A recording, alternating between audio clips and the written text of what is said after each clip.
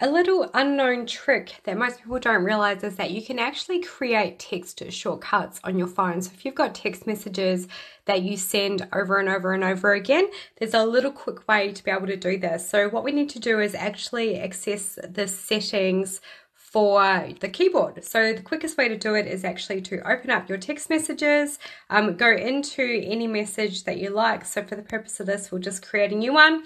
So here I am in with message with my lovely dad. And then on your keyboard, you will see this little, let me just turn this on, this little settings cog here. So what we'll do now is we'll click on that. And then under here, the next thing to look for is where it says more typing options, which is this one here. Once you've got that one, then you'll see we have an option for text shortcuts. So click on that one, and then in here you can create your text shortcuts. So this is different to the quick responses. Quick responses are limited to 200 characters. By doing this, you can actually create like full text replies or templates.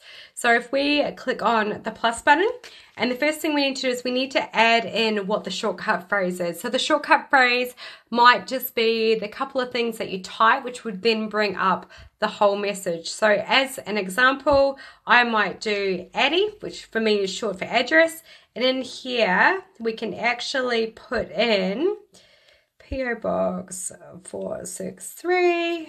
And then we can go Helensvale, Queensland 4212. So what that now means is that every time I create or start typing the text Addie, it will actually show that full list. So here's my chat with my dad and we type Addie, you'll see here in this middle option, it is actually popping up with my text shortcut. So all we need to do is click on that now and it replaces the word Addie with that text that I popped in. So that's one way to manage everything. Hope you find that handy. The trick now is to remember what all your short codes are. Suggest keeping them somewhere or just even setting up one or two at a time so you can get used to what those are before you start going through and making a lot. I hope you find that helpful.